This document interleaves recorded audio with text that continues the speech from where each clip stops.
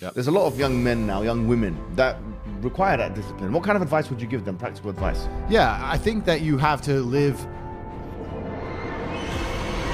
There's a lot of practical advice I can give. Yeah. In terms of the religious sense, I would say you need to live like God is always watching. You may have the opportunity to do something bad, or you may have the opportunity to steal some money or snake somebody, but in the end, you're going to pay for that, and the bill will be paid. I think if you do the right thing, in my experience, if you're a person who does the right thing, firm handshake, is on time, doesn't lie to anybody, does what he's supposed to do, is honest with a good heart, is genuinely polite to everyone he meets. If you are that person, you get very far in life. I've yet to meet people who just do all the simple things right, who completely fail at life. But I've met a lot of people who snake or steal some money and they get really rich, then they lose it all, or they get rich and end up a gambling addict or depressed, or etc. If you want a good society, so then you have to argue and sit and say, do these people want a happy, functioning society, or do they want something else? I have to live the exact same life regardless of how I feel. So for me, happiness is not a good indicator on how life should be lived. You shouldn't wake up and say, how happy am I today? How does that affect how I act? That's not how I operate. I wake up and say, what must be done? What will allow me to be proud of myself? What will allow me to achieve? And those things will be done regardless of how I feel. And that's how the most successful people on earth all operate. The most successful people on earth don't only do things because they feel happy about doing them.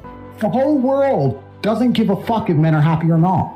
Nobody cares about men being happy. We talk about women being happy. We want children to be happy. If you look at a full-grown man on Christmas morning, he's smiling because his wife is smiling. He's smiling because his children are smiling. Nobody even buys him anything. What do they buy the dad? Socks?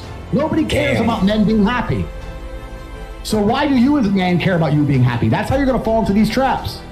I'm a very content person. I live a fantastic life. I'm not miserable or depressed. I'm not sad ever. But I don't wake up and go, I want to be happy today. No, sir. I wake up and say, okay, things must be done. And those things will be completed regardless of how I feel. Regardless of how I feel. You can lock me in a dungeon for an unknown amount of time in Romania, and I will still complete as many push-ups as I can possibly do in the dark by myself. What else am I going to do? Sit there and be sad? Happy or sad? The push-ups must be done. It's called duty. It's called honor. It's called pride. If you had these things, you would never do dumb shit in the first place. So you have to just understand that God is always watching. He's going to reward you in the end. That's the first thing. And the second thing I will say is that you are the sum of the 5 people you spend the most time with, and you need to curate your reality. I think the biggest problem with young people today is that they don't curate their realities heavily enough. The people that they want to spend most time with aren't adding any value to their lives, and then they end up wondering why they don't get it. I stand in the mirror with a pure heart. I know I am the best version of me that could possibly ever exist. I know that God is proud of me. There's nothing that God hates more than sloth and laziness. If God were to create a man and that man were to sit around and do fuck all, God will frown upon you. It's why you're never lucky. If you're listening to this and you think I'm never lucky, I'll tell you why, because God dislikes you because you're fucking lazy. Start to work. Start to show God the beauty of his own creations. You'd be amazed how lucky you'll become. Wow. God is unhappy with these people. And inside their hearts, they're unhappy. We talk about depression, anxiety, all those things you mentioned earlier on this podcast. That comes from self-loathing. You loathe your own weakness. You loathe your own laziness. This is what all of these things are. It's so easy to win if you can control your own mind. It seems that nobody fucking can. If you cannot control your own mind, then you are just a feather in the wind of life. Because your own mind is the only thing you can control. You can't control the weather. Right. You can't control people. You can't even control whether your heart stops beating. You might have a heart attack tomorrow. You can't control anything besides what you think. If you cannot control your own mind, then you go through life with zero control, zero influence. You can't control anything. You're just a feather in the wind, waiting for life to blow you from happy place to sad place to happy place to sad place, completely hoping on the gods to be fortunate to you, because if any genuine discomfort comes your way, you're fucked. It is trained like everything else in life. It is trained. So if you find yourself not appreciating what you have until it's gone, then you must blink and cure your brain. If you find yourself unable to focus or concentrate on tasks, you must blink and cure your brain. If you find yourself unable to go and dedicate yourself to something you don't want to do, you must blink and cure your brain. In the world we live in today, it's hyper competitive. And if you want to be the kind of man that has the choice of women to choose a good one, you need to be an excellent man. It's no longer acceptable for you to just be an average Joe or below average.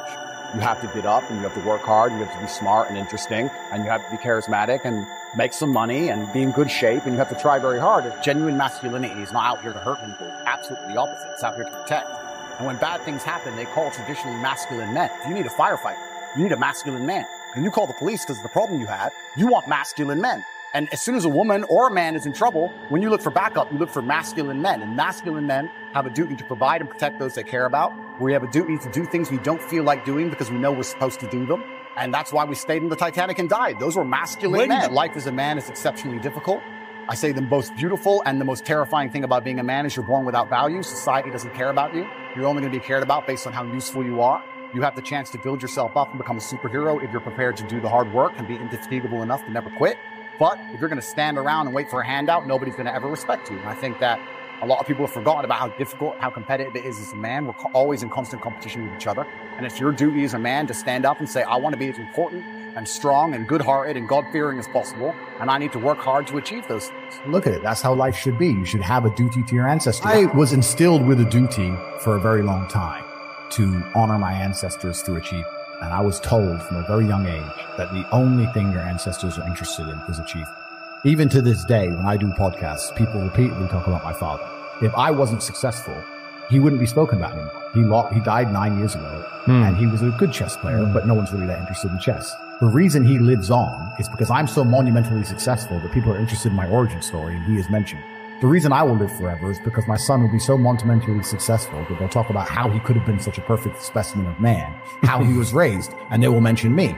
If you give a shit about your ancestry, and if you give a fuck about your family, and you're not a selfish person, and you want them to exist out in the ether for reality, for the eternity of reality, it is your duty to be successful. A traditionally masculine man does things he doesn't feel like doing because it is his duty to do them. He charges into the building because it is his duty. Not because he feels like it, because it is his duty. Men who do not control their emotions are dangerous. If you find a man who is stoic, he's not going to hurt people. He's going to sit and think about his actions very carefully, and he's going to be a good man who protects and provides for his family. You find a man who just acts out on impulse and does whatever he feels like, you're going to find a dangerous man. You need to be teaching stoicism. You need to be teaching young men to understand that the world is very, very difficult. It's hard to be a man. You're going to feel bad sometimes. You just suck it up and perform anyway.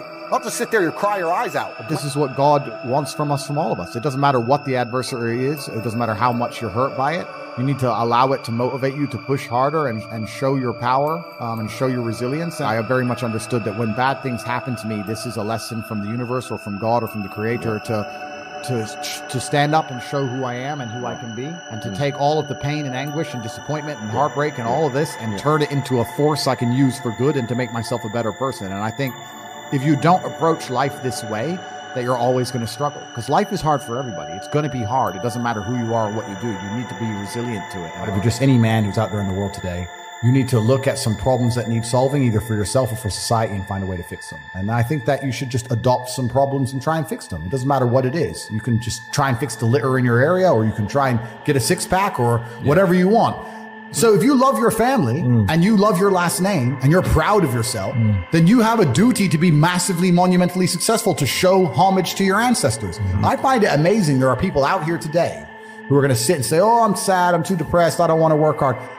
Do you understand that only 200 years ago, there were peasants out working a field, starving, surviving the Black Death, surviving the plague, struggling to exist just to reproduce, so that 200 years later, you can be the end of their bloodline, for you to sit on your ass and do fucking nothing. Like, you're a fuck up. You're fucking up your entire bloodline of your entire ancestry. You owe these people things. They went through hell for you to exist. You have a debt. You have a duty to pay. You have to be the best possible version of yourself. And the same to God. God loves people who try. God loves people who work hard. It's amazing if you try your very best all the time, what God will give you. He'll give it to you, anything you want, if you actually try. Not convincing yourself you try, actually try. They're different things.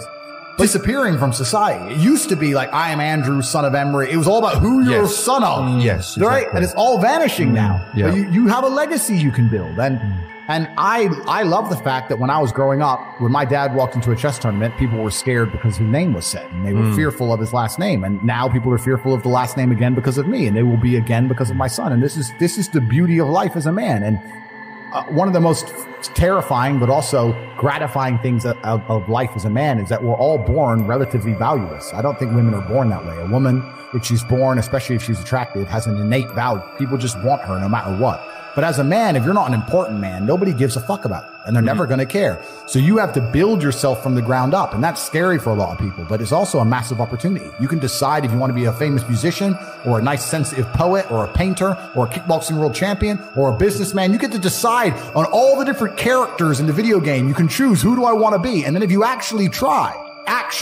you can become it. Isn't that amazing? You can wake up and go, you know what? I want to be this kind of guy. I knew who I wanted to be. I wanted to be the dude pulling up in the Lambo, 3 a.m, gets out. Everyone's like, who is this big, strong, rich dude? I wanted to be that man, so I became him. And if you don't want that, if you want to go be a musician and play guitar and get a bunch of chicks and chill in Bali and smoke weed, whatever, go, you can choose your character and build it. And there's also some universal constants. Like a lot of people don't have the ability to understand the compounding effect of doing the right thing time after time. Even if you start a new business and you don't know what to do. I guarantee if you're always on time, if you're a builder and you're always on time, take the basic shit. Just be on time. Yeah. Over time, you may think, oh, I'm just on time. No one notices. Trust me, across 10 years, that's the difference between being a successful builder and not being a successful builder. Just stick to the absolute basics and do the right thing and know what you're supposed to do. And this is why I have so little sympathy for people who go, oh, I'm trying to make it and I can't, because I think they're lying to me and they're lying to themselves. So I got a lot of emails and a lot of messages and a lot of people like, bro, I'm trying my best. And my answer is simply, no, you're not. I really don't think they're trying their best. Maybe I come across and I seem non-sympathetic, but I'm from a council estate in Luton. I'm now a billionaire. And it's because I actually tried my best. A lazy person thinks he's working too hard, and a successful person thinks he isn't working hard enough. And we're doing 20 times the work they are. And we're like, oh, I could have done more. I could have done this. Oh, I missed that today. Can't miss that again. Oh, I should have taken that call. I should have flown there. I should have. That's, we have guilt about it. They don't give a solitary fuck. And even if you pointed it out to them, they'd sit there and go, oh yeah. And they'd make some excuse for it. It's the brutal arrogance of people. It's like, if you're not going to take any action at all after 2 hours of being educated, then you're going to just stay a loser. Yeah, 100%. That's the reality.